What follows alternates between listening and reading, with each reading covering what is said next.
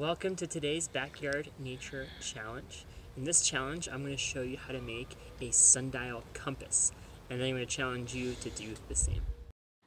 We can use the reliable rotation of the Earth around the sun to make a tool that tells direction, a compass. Place a stick of any length in the ground, and then place another smaller stick at the end of its shadow. Next, we're going to give the sun an opportunity to move across our sky. Wait about 3 hours and do it again. What we're going to do next is we're going to find a stick and we're going to put it where this shadow ends 3 hours later. Okay.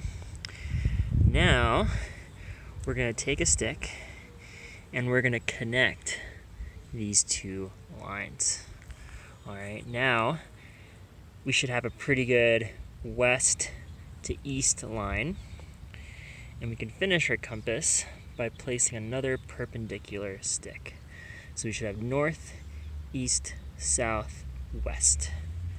All right, and we can use a real compass to check our work, and we can see that this north line, this arrow, points the same direction as our north stick.